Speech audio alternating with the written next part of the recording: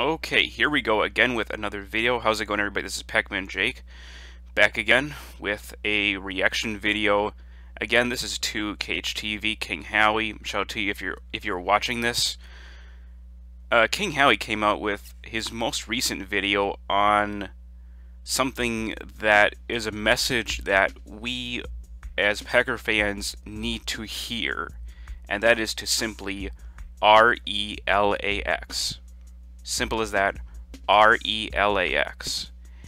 Especially after the not-so-stellar NFL draft that the Packers have had. Especially when it comes to picking Jordan Love and the drama surrounding Aaron Rodgers with the picking of Jordan in the first round and where the Packers are heading in terms of where the organization wants to go, and they want to move on from Aaron Rodgers and all of that. That would be the main headline out of everything announced in the media, is Aaron Rodgers should demand a trade after the Packers picked Jordan Love, did him dirty, and they did him wrong on this. Well, here is King Howie giving us his message to all of us at Packer Nation. What's cracking with you, Pack Nation? It's your man King Howie with another video, KHTV. Shout out to all of the subscribers. And let's get into this shit. This is a channel where we talk about the greatest football team in sports history, the Green Bay Packers. A lot of news coming out about the Packers picks. Everybody seems to be, really using this whole scenario of Jordan Love and Aaron Rodgers as clickbait. And it's understandable. I mean, here we go once again, another offseason where Aaron Rodgers is involved in some more, I wouldn't say turmoil, but I'll say some more drama. A lot of experts and mock draft analysts and sports network characters. Aaron Rodgers needs to be asked for a trade. This is a slap in the face. No, right? Pat McAfee with his, the Packers are trying to get rid of Aaron Rodgers with their sources. A beat writer who's been a beat writer for the Packers for 4.5 years. Yeah, I think he's referring to Bob McGinn. He's a supposed Packer insider that went in and shared his whole thing on the Aaron Rodgers possibly getting traded, that Matt LaFleur is tired of his act, which is why Jordan was picked by Brian and by Matt. So that is something that has been very controversial. It really feels to me like another Tyler Dunne situation. 4 years on Twitter, put his opinion out there, and everybody think that's valid. When Brian Gutekunst and Matt LaFleur have stated that Aaron Rodgers is their guy. Now, are they just saying that to keep Packer fans happy, or not make Packer fans stress out? But this is what Packer. Yeah, I believe that there is a possibility that Brian and Matt could be saying that Aaron is their guy to put our minds at ease given the situation. But I think they're saying this and they're being honest. I think that they truly believe that Aaron is their guy right now at this juncture. But in the future, it's Jordan. And when you think about it, when Aaron was drafted, he was Ted Thompson's guy. He picked him. Brian picked Jordan. So the situation is like that, where Brett was walking into the situation with Ted as the general manager and Mike McCarthy as the head coach. Aaron is walking into the same situation where he has Matt LaFleur, where Matt has inherited Aaron, just like Mike and Ted inherited Brett. So I don't believe that any of those guys were trying to push either one of those guys out. They just wanted to move forward with the heir apparent, the future. They're guy for the future. That's what I truly believe. That's what Matt and Brian are thinking for Aaron, is that he's our guy right now. We can win with him. Fans typically do. We are a spoiled fan base. You know what I'm saying? You think about the last 10 years, Aaron Rodgers has been to the most NFC championship games out of any NFC quarterback in the league.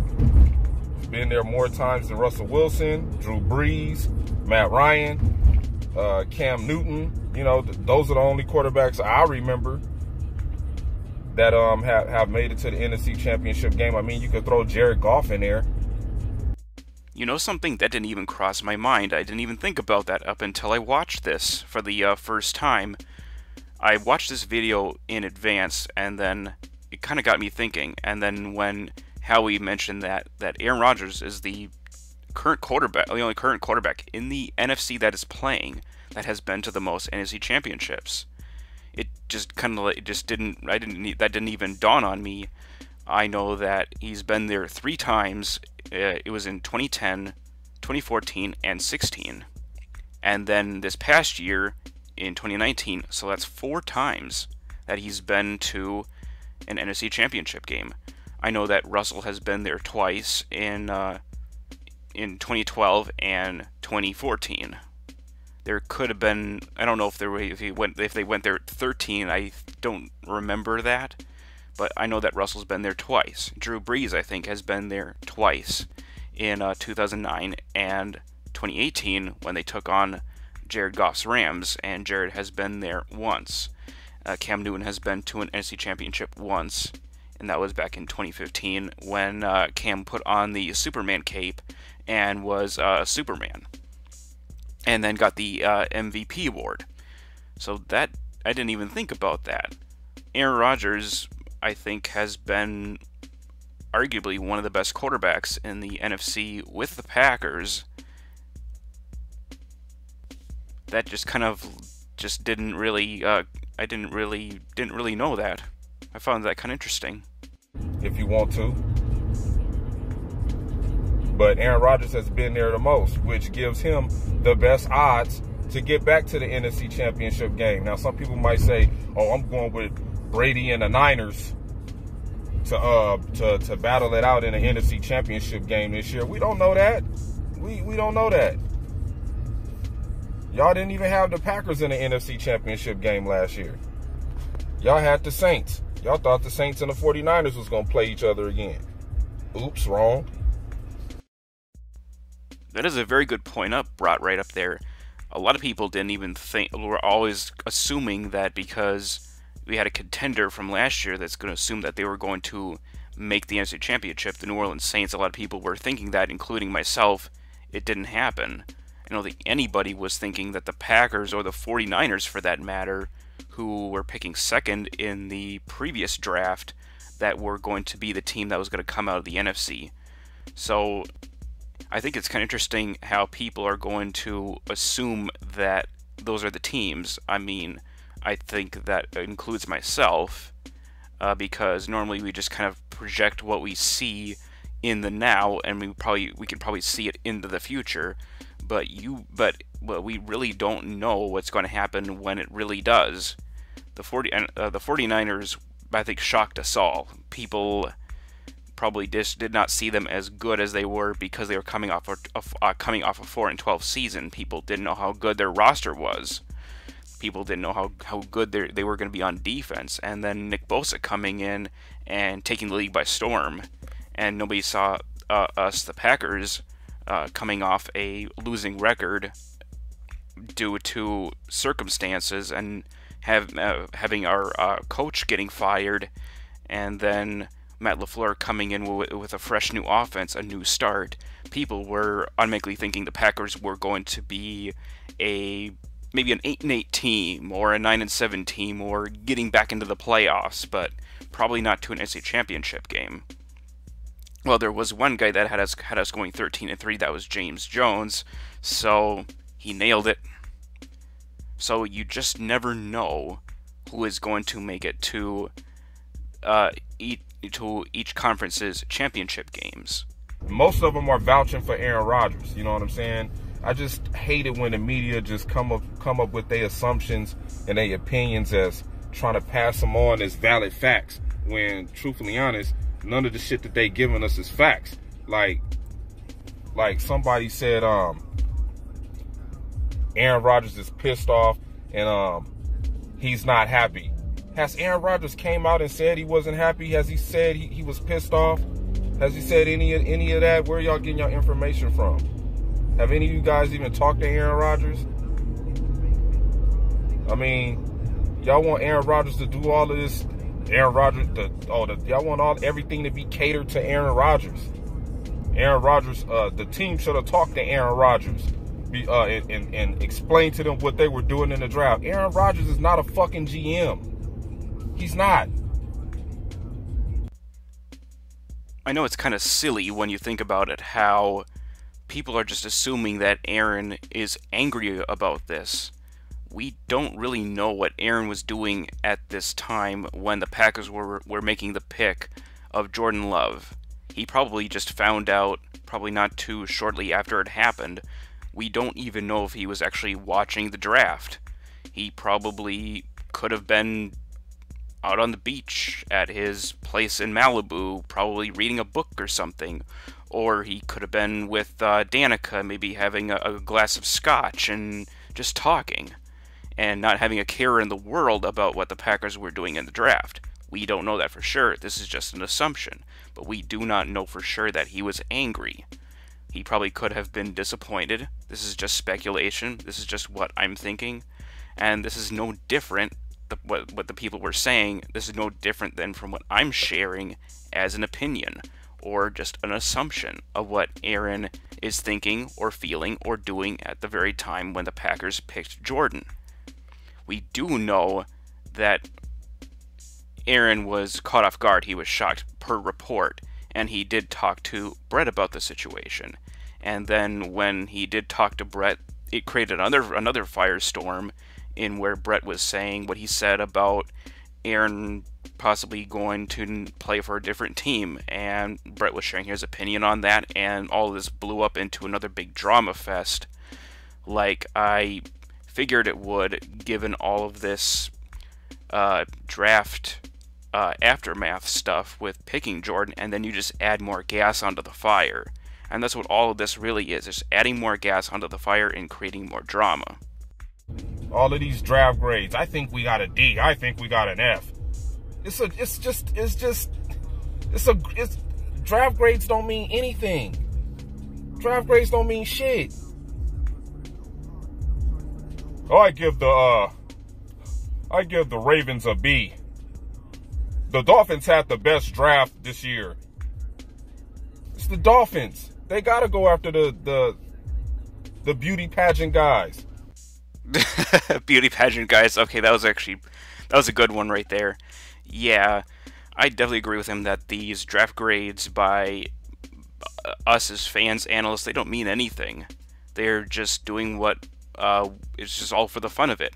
I made my draft ratings on the Packers draft picks for the fun of it, and it was just what I was thinking at the time when the Packers made the picks, and it doesn't really mean anything. It doesn't mean anything now. It sure as heck may not even mean anything 7 years down the line if these guys turn out to be who we think that they could be.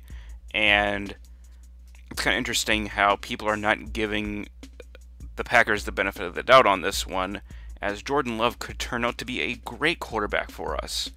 And instead of giving the Packers the benefit of the doubt on going for a receiver that they would like to project as being the number 2 guy for Aaron, why not give it to these other guys that we drafted?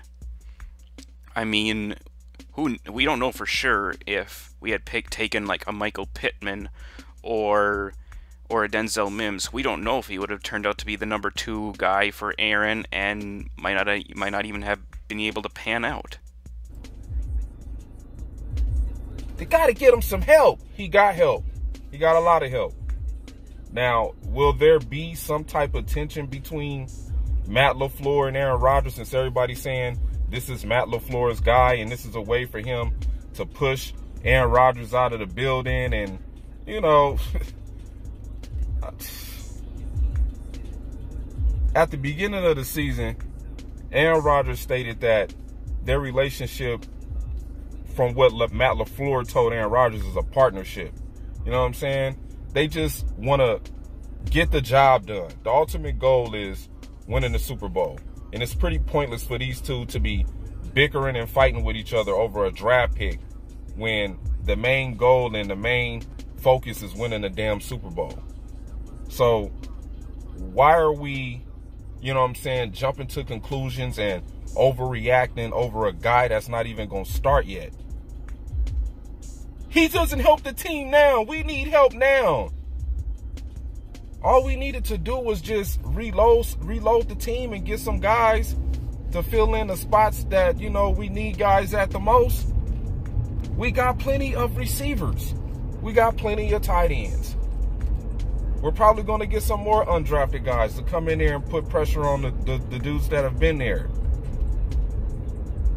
What's the point of wasting money on a receiver that got to learn the system? Plus, who knows if the system that these receivers was running at these colleges, who knows if the Green Bay system is going to fit that guy? We don't even know that. We don't know that. That is another good point. We don't know for sure that if Michael Pittman, Denzel Mims, Brandon Ayuk, Chase Claypool, or whichever receiver we could have gotten in the second round, we don't know if that guy would be a legitimate number 2 starter. We don't know because this rookie receiver is unproven. And I like to go back a few seconds and mention, yeah, we did grab some receivers. We got Devin Funchess in free agency, and we signed Darrell Stewart Jr., an undrafted free agent. So there are some receivers. There is some help. A lot of people would be saying right now that the receivers we have now suck. Well, a lot of these guys here, who we drafted in the past, Equanimeous St. Brown, Marquez Valdez-Scantling, they could still work out. I would not sleep on Equanimeous St. Brown possibly stepping up. Alan Lazard, I don't know. There's probably a possibility he could step up.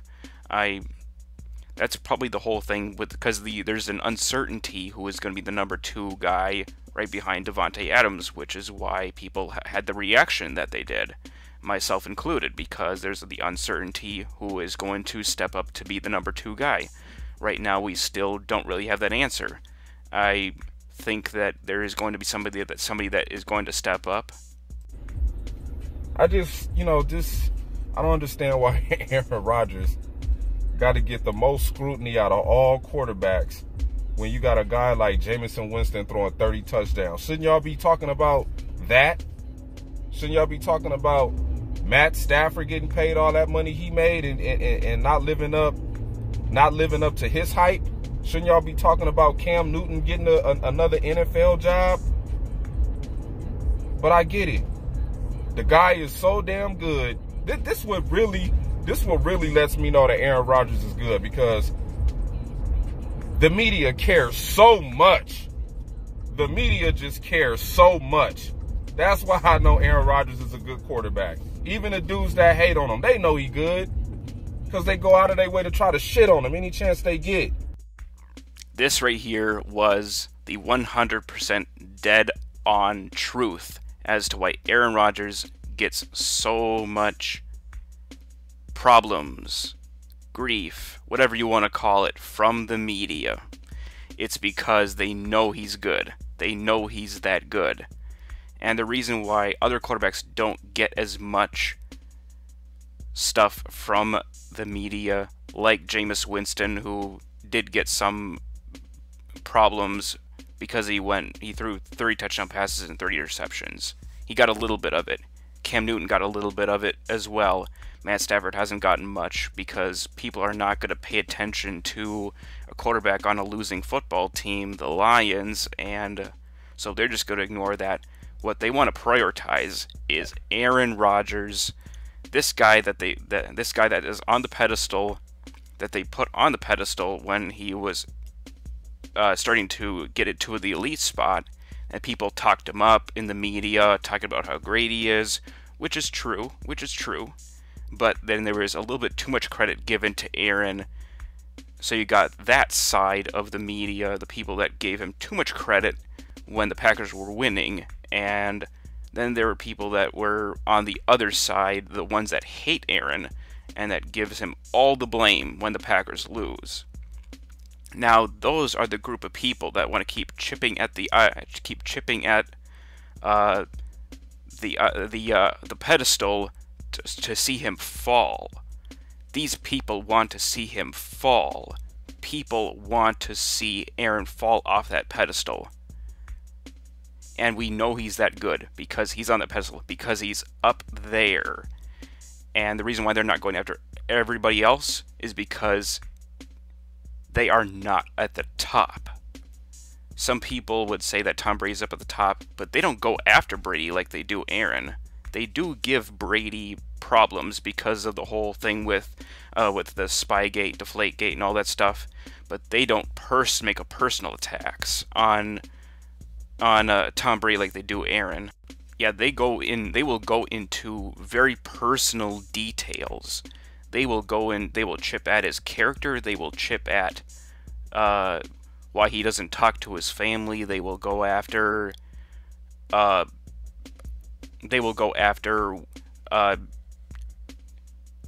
his personal demeanor, they will critique anything on him. They will say that, he's such a horrible leader, his body language sucks, and they don't do that for any other quarterback. We have actually seen some guys give off some bad body language at times when things are not going well for them. Even some of the best guys under the best composure can show bad body language. But you know what? They go after Aaron. They just go after him. They say he's an awful teammate, and he's just showing up the young receivers, and he's just so he's so uncoachable and all this stuff. They only do this to Aaron Rodgers. And why they do it is because he's great. And they want to see him fall off. They want to see him go face down into the ground, broken nose and everything. They want to see him fall hard. They want to see him battered and bruised. And they will not stop until it happens. And that is just, that's just fucked up. But this is the world we live in. This is the madness that has been created around Aaron Rodgers, and this is what we have to live with, man. So if we could just calm down for a bit, stop overreacting over the Green Bay Packers draft picks, and how y'all feel. This was a D grade. I give this draft class a D, a F, a F.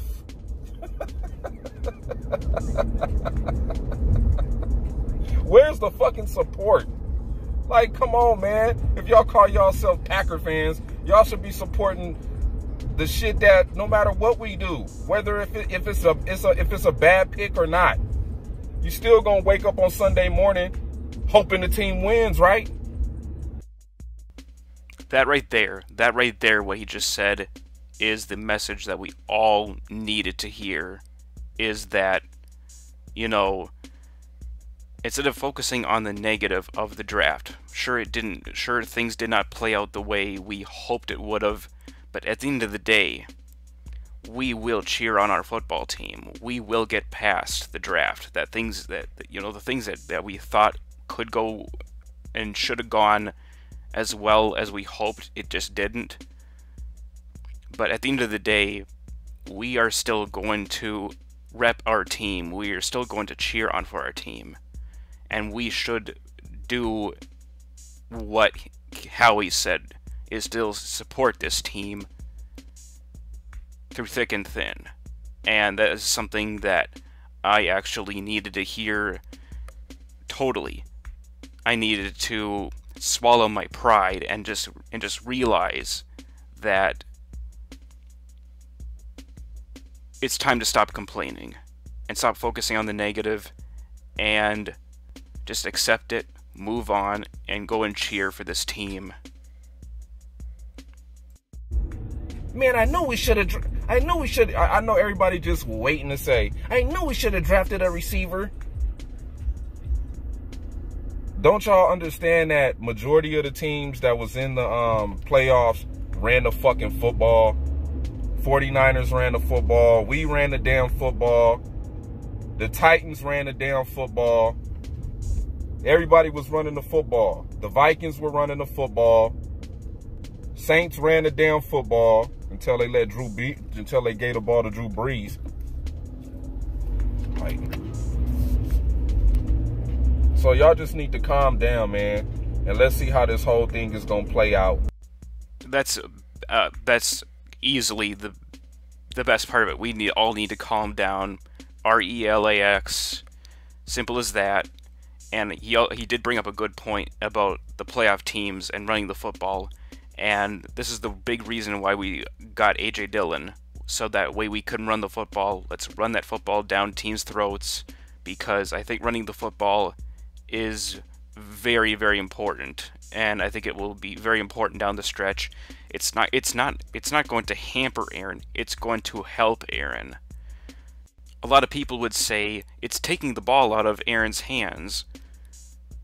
Yeah, a little bit when we're going to run the football, but this is going to help Aaron. This is going to make a very balanced offense. You know what I'm saying? We not GMs. We not scout people. We just fans.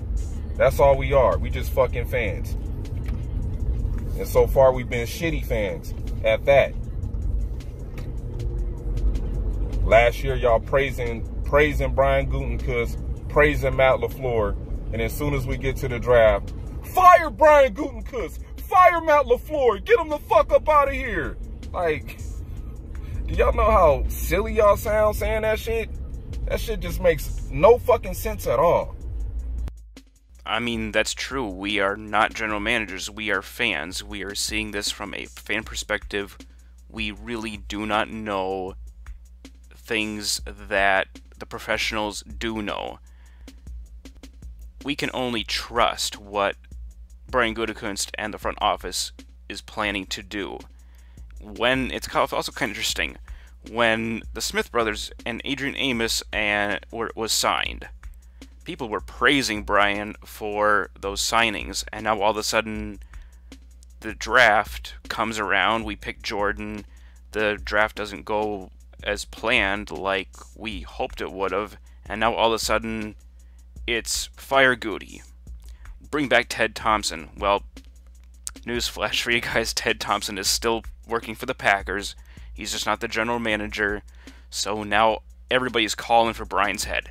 Everybody's calling for Matt's head. It's just kind of like a little bit bipolar much, overreacting much. Just relax. Everything will work out.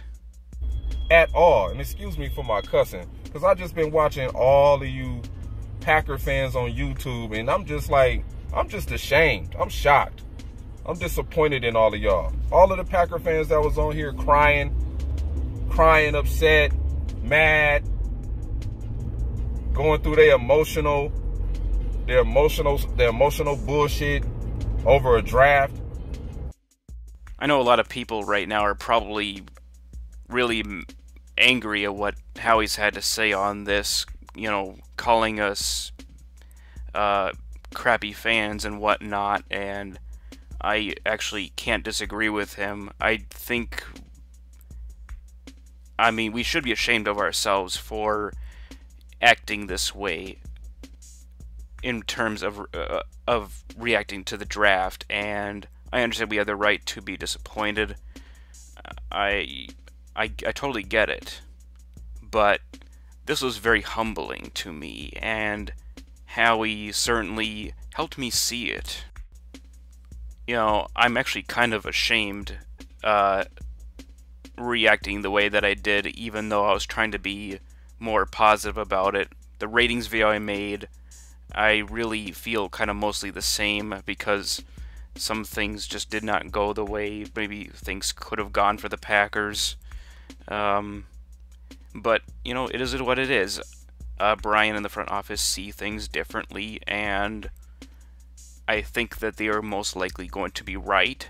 I'm going to give them the benefit of the doubt on this one.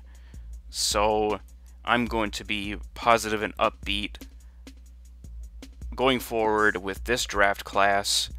I'm really starting to warm up to all the draft picks that we've made, every single one of them, including Vernon Scott. Heck, the Packers might see something that everybody else doesn't. And I probably gave that a really, really bad rating, and it was a half a star. I now disagree with that. So I definitely gotta give a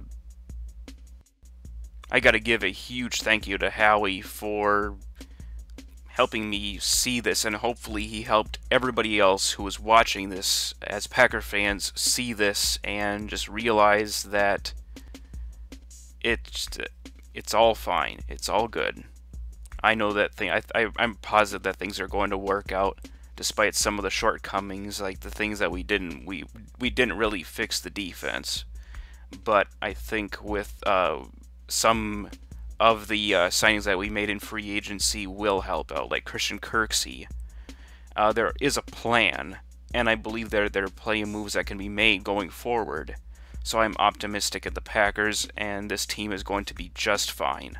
I believe it, and hopefully you believe it too.